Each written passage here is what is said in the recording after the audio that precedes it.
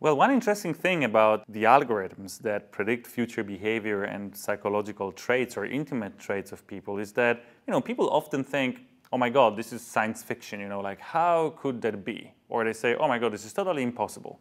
Now, it's in fact pretty intuitive. Look, if you know someone pretty well, you will be able to predict their future behavior. Even if you don't know exactly whether they read a given book or not, you're reading this book now and you think, oh my God, the friend of mine, the one that is so well organized and always talks about this given thing, he or she would really love this book. What you made here, you made a prediction, right? You know your friend, you know their psychological traits, you know some of their intimate traits, and it allows you to extrapolate from the knowledge you have about the friend into new areas. You basically see a new book or see a new play or hear about a new activity, and you can predict which one of your friends would like it. Now, computers, basically, computer algorithms do exactly the same thing. They would take a set of behaviors that a given person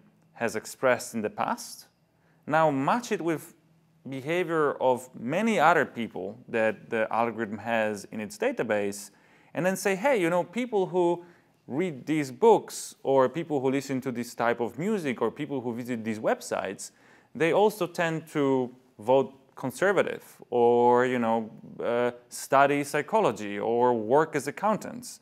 So now we can basically just make those very simple predictions. Well, I said simple, but then on a large scale, they basically become very powerful. A lot of signal that is useful for an algorithm would not be useful for a human being. Let me give you an example. If I tell you the politicians that I like, you would have no trouble figuring out what my political views are. Perhaps even if I gave you 10 of my favorite books, it would be still informative to you as a human being. Okay, so people who read those books, they tend to have this political leaning or this religious leaning and so on.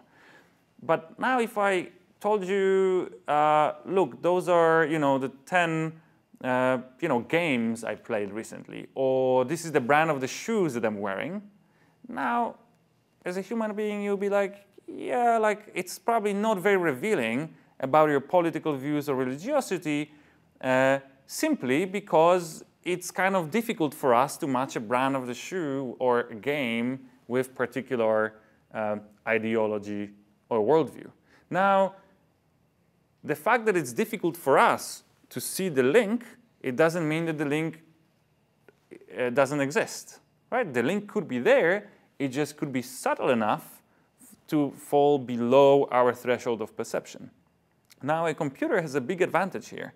It can store and process way more data than humans can in terms of links in the relationships like that. So it might be that when you look at a huge database of millions of other people, it might be that people who wear a given brand of shoes, they have a slight liberal or conservative leaning, something that would be imperceptible for humans. For a computer, it's a useful bit of information. A useful bit of information that is not conclusive, but now if you add up thousands or millions of little crumbs of inconclusive information like that, you can in fact arrive at the very accurate profile.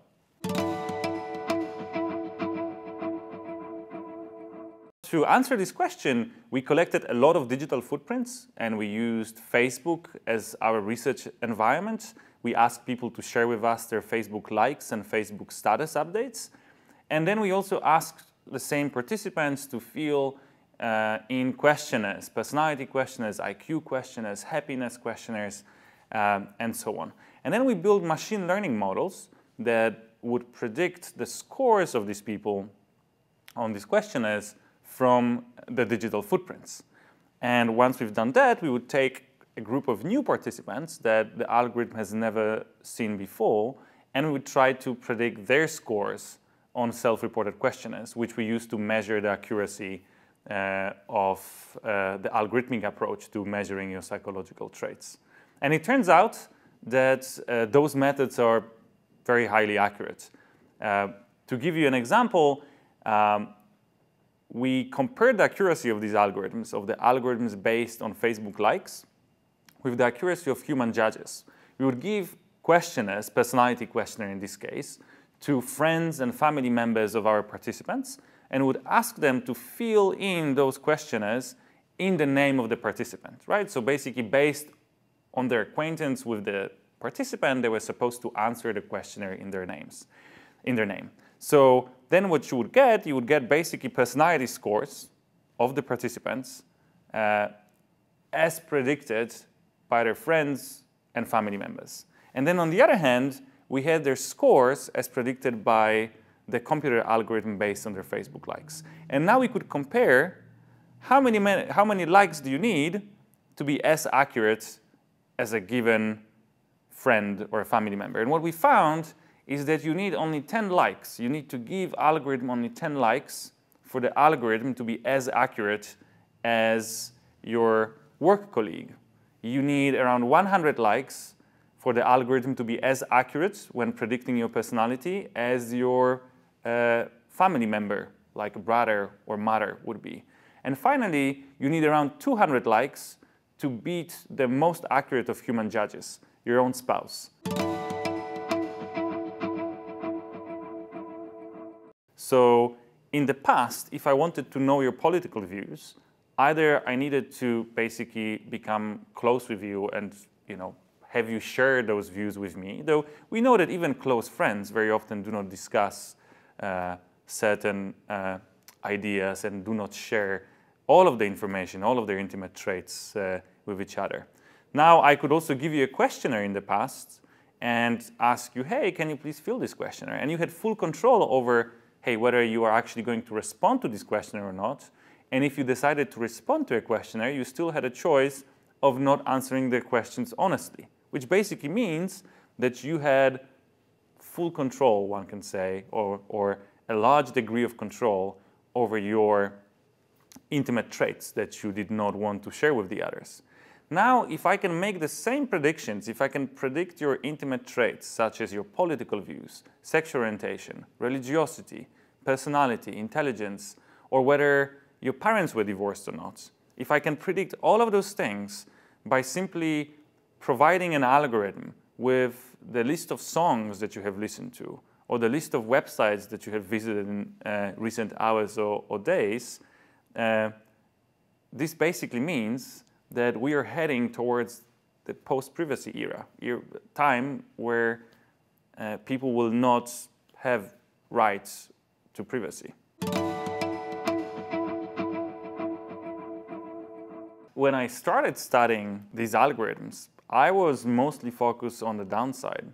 I thought it was very scary that you can have a computer algorithm that takes seemingly innocent and seemingly uninformative piece of data, such as your playlist on Spotify or a bunch of Facebook likes, and can extrapolate from this data to make very accurate predictions about your intimate traits, such as your political views, religiosity, sexual orientation, personality, IQ, and so on. This was pretty scary for me. I did not expect the algorithms to be as accurate. I thought, well, there'll be some accuracy, but we quickly learned that the accuracy of the algorithms is higher than what people could achieve, and it's also higher than what could be done with questionnaires, especially in terms of traits that people are not really happy to share with the others. Like, you don't really share your political views or your sexual orientation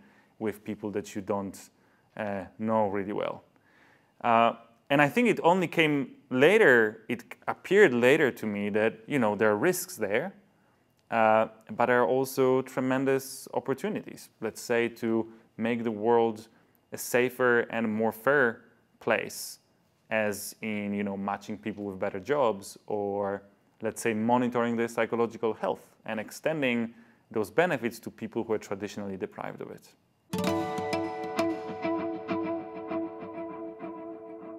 Well, I think that people are really willing to share the data and give up the data simply because it's really beneficial to us. Right? Think about Google Maps. It's an amazing tool that helps us to get from point A to point B in the shortest possible time and while burning least fuel. It's amazing both on the personal level, but also on the society level. We're saving a lot of hours and a lot of gallons of fuel, which is also great for environment and so on. Now, for Google Maps to work, what basically needs to happen is that you can use it to find your way to work, but you have to share the information about how you were driving around with the platform, because then the platform can use this data that it collected from you to optimize the routes for other people, right? So I think there's no going back from here. People get so much in return for sharing the data that it's unlikely that it will be now willing to give up Google Maps, Facebook, Amazon Kindle, Netflix, and all of the other platforms that basically make our lives easier, safer, more interesting, fulfilling, and so on. Well, I think we certainly need good legislation and good technology to help us to maintain as much privacy as possible. But I think that in the long term, the game here is lost. The sooner we accept that we are heading towards the future without privacy, the sooner we can focus on trying to organize the societies and organize the policies, technology, and even cultures in such a way as to accommodate the world without privacy. To a large extent, it is an uncharted territory. What in the past required huge institutions spying on people, trying to predict their intimate traits, keeping tabs on them, required enormous amount of effort, money, and manpower. Today, the same thing can be achieved by a guy in a dorm room with a laptop and internet connection, and a few $100s to spend on databases that can be purchased on official or unofficial data markets, which basically completely changes the game. And I think that the sooner the people accept the fact that basically there's no privacy going forward, the safer the society will become. The sooner you realize that whatever you write in your email can be read by motivated others, the sooner that we all realize that being an atheist or being gay or being liberal or conservative is something that basically people will know about.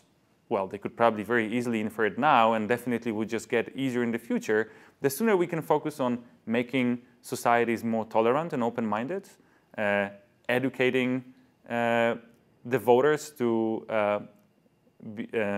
make them more difficult to manipulate, and basically organizing the societies and preparing them for post-privacy era.